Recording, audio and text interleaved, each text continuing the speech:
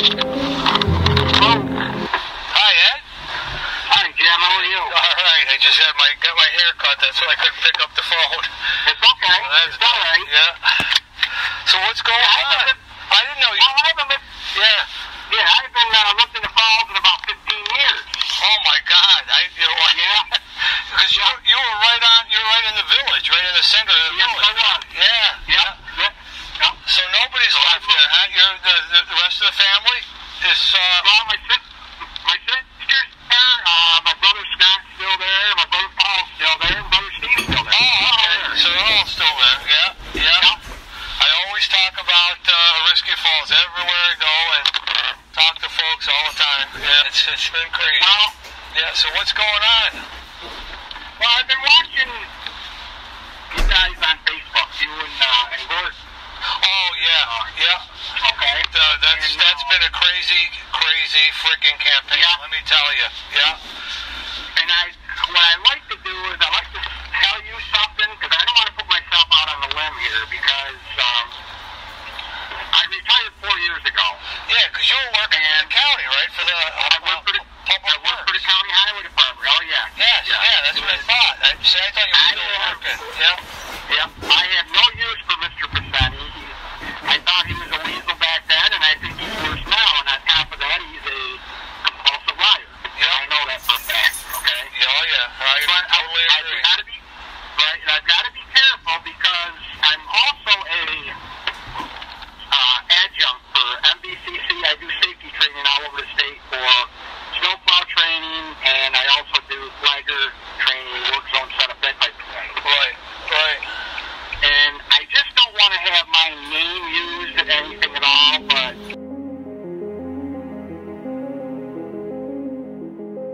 Gordon, who is running for Oneida County Executive, announced this morning that he wants the current county executive removed from office. Oh, but that's not all. He's also... Dave Gordon has made some accusations of what he calls abuse of power. And he believes David Gordon says he has proof that current Oneida County Executive Anthony Picente abused his power relating to a personal relationship. Names, dates, circumstances, things like that, those will all be given to the authorities. Here's Picente's response. He says, quote, "Today, Mr. Gordon made unfounded and slanderous allegations that I will not dignify with a response."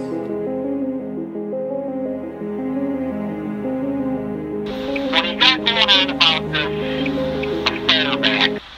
Oh yeah. How do you like all that crap? Yeah. Well, I'm gonna tell you, I witnessed this whole ordeal. So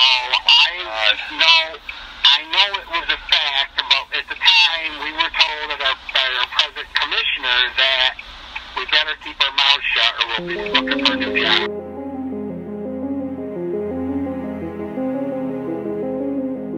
L6, this was on the 10th floor of the county office building.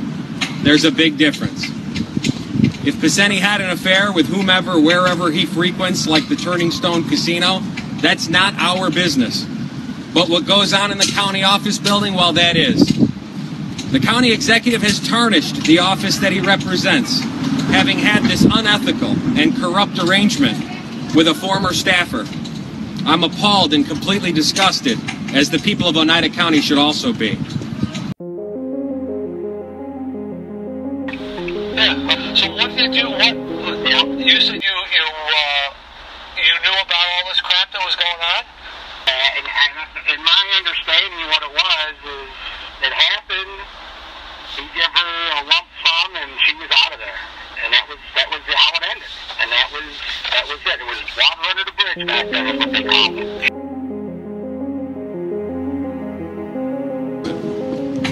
Picente's affair with former staffer Caitlin McCann started sometime in early 2008. It is believed that McCann met the county executive at a fundraiser that Picente held at McCann's previous family-owned restaurant, Piggy Pads, in New Hartford. He then offered McCann a job working as a staffer in his elected office at the county office building.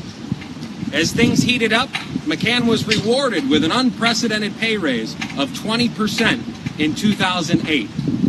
He got a rise and she got a raise. This at the expense of the taxpayers of Oneida County. In June 2010, Picente and McCann discovered that she was in fact pregnant. In one of the biggest cover-ups in Oneida County history, Picente immediately demanded that Caitlin move to Charleston, South Carolina to hide the evidence of the affair. For 15 months, McCann would live in South Carolina, pregnant with Picente's child, away from her own family. She was ashamed and totally in love with Picente. The Oneida County executive, her boss, whom we believe she thought she would one day end up with, sent her away. Today, we search for the child of Picente. We believe that Picente either made Caitlin give it up for adoption or that the child was sent to live with relatives. One thing for sure, Picente never took care of his responsibilities and deceived the people of Oneida County. When I saw that come up the other day, and I thought, I'll be damned. And somebody finally said something, and I mean, everybody knew about it, but everybody was told to keep their mouth shut, so Yeah. that's what it was. Yeah. So there was a payoff, is what you're saying, and then yeah. So that's what Dave is hearing too. He's got a lot of people have called him, and a lot of people have given Dave a lot of information. So it's everything you're saying. We're hearing it over and over and over again.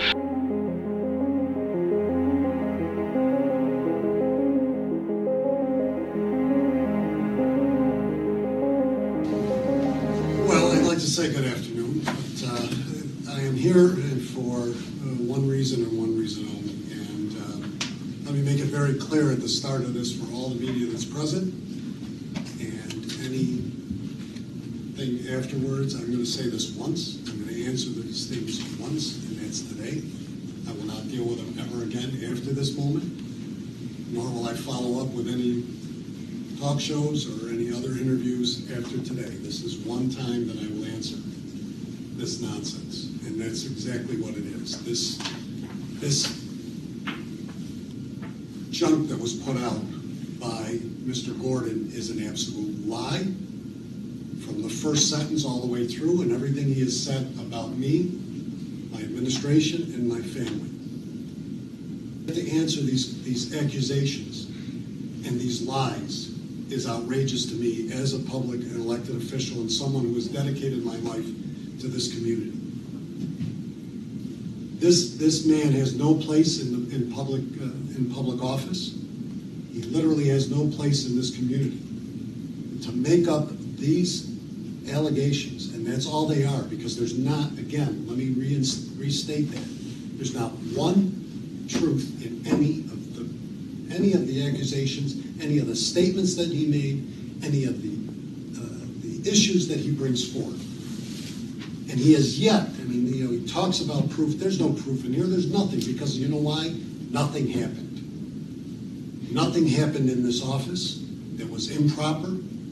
These are lies. This so-called issue of an affair or anything else is just a lie, and everything else that went along with it.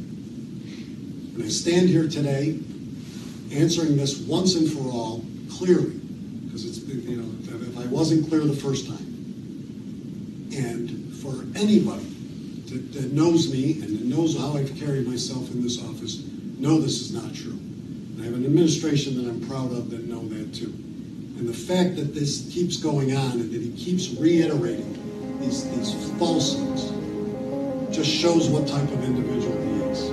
An individual, again, who abused. That's all I can say. I remember this, and we were told that's the way it was going to be. Yeah. I stand here not as the county executive, but as a husband, as a family man, as someone who believes in this community and has worked hard. And the fact, again, that I have to answer this one time is one time too many. I've had a record. I'm proud of my record. He has nothing else to stand on, nor does he have any other platform in this campaign, other than to take shots at innocent people. But again, that shows the type of individual he is, because that's what he did in his own personal life. So why should it be any different in any other public life that he wants to have? And the fact that he's brought these other people into it, including my family, is disgraceful. But again, it goes to the character of which he has none. And I will not talk about this thing anymore. And that's all I really have to say today. Thank you.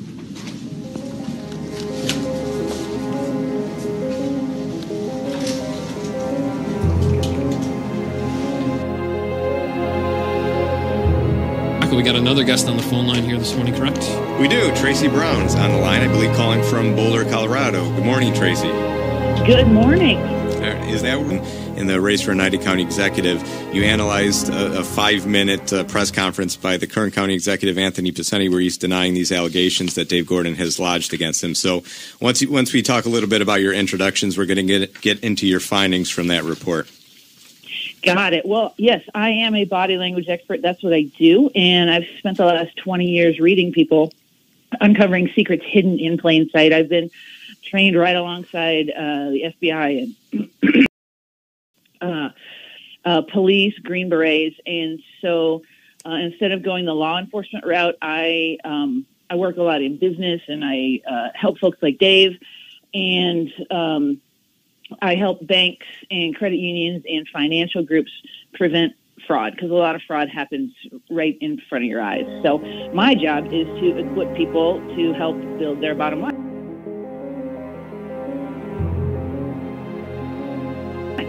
And you've been doing this for how many years about? 20 years. NBC, CBS, Fox have asked this body language expert to talk about some of the secrets hidden in plain sight, and she's joining us here on the show. Traci Brown, she's a deception analyst. Is that a proper terminology? You could say that. I'm a body language. The issues that convinced you, based on your experience, that you believe the county executive's response to the media, we were all there at the time, and we did not have a chance to answer questions, why you believe he was being deceptive. Okay, so first, and you just said the first thing right there, is that he kept saying, I'm not going to talk about this again. I'm not going to answer questions. And he said, I'm not going to talk about this again, probably 4 or 5 times. And that's a hallmark. Like, this is the last time I'm going to talk about this. That is a hallmark verbal tell of deception. So I knew I had a good clue right off that, he's hiding something here. And then because deception detection comes at the intersection of body language, tone, and words. Mm-hmm. And so tone is actually a huge indicator, and it can be a higher percent of accuracy than body language. Tone, you said? Tone, yeah, because it takes 6 organs for humans to make a sound, and it's very, very hard to control. Mm-hmm. And that's why people in Hollywood make the millions of dollars that they do, because they can control it convincingly. And so deception is it's kind of interesting, because it runs on this continuum on tone when it gets to anger, right? Mm-hmm. So he was right in the middle of the bell curve of where anger lies, because where deception lies, because he was angry, right? He was just angry. He wasn't outraged, right? Because outraged people, when they're outraged from the get-go, they are usually telling the truth, okay? Angry people, which is where he was, are usually lying in a situation like this. And then you got the people who are conveying information, right? They're super calm. They're just telling you how it is. Those people are truthful, usually. So when I saw that, I'm like, all right, so he's got 2 hot spots. He's not going to talk about this again, and he's angry. And then, he's talking about this being a statement of I don't know how he phrased it, like telling you what's going on, like a statement of what's going on for him. And he spends most of the time attacking, right? He doesn't actually spend most of the time talking about what happened. He spends maybe 10% of the time talking about what didn't happen, not what did happen. Right. Like, truthful people are most interested in revealing the truth, and they will tell you what happened and how this could have been misconstrued, things along those lines. He doesn't even do that. So those were the biggest tells that I saw. And then,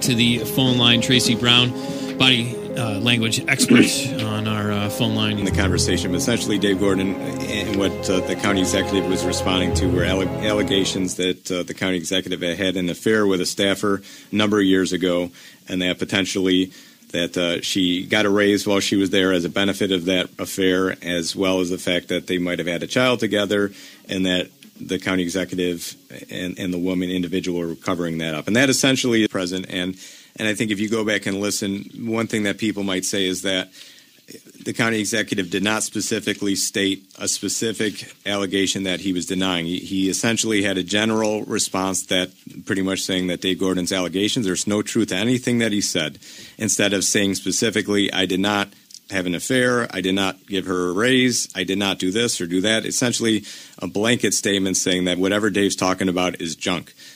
Is that telling in any way from your experience as an expert in this field, or is that something that just might be word choice?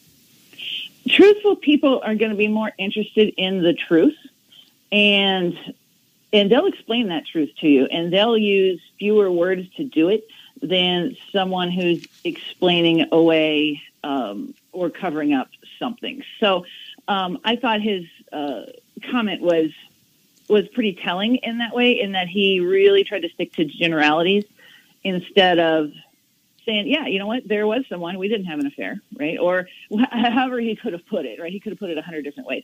So I thought that was kind of interesting as well. Tracy, one of the things you wrote in your report, just if you could clarify this, it said, you say, he says, anyone who knows me knows this is not true. And you say this is a textbook example of a deceptive tell. What did you mean by that? Well, when people, from time to time, when people are deceptive, what they'll do is they'll start to build an invisible group of supporters around them. So it could be anything from like, well, we all feel this way, right? Well, who are all these people, right? And so those are the kind of statements that you look for as well. Anytime people can build this group around them, that gives them a little bit of security, and it just adds up to deception almost every time. Well, 8:39 on the Talk of the Town. I think we have a call.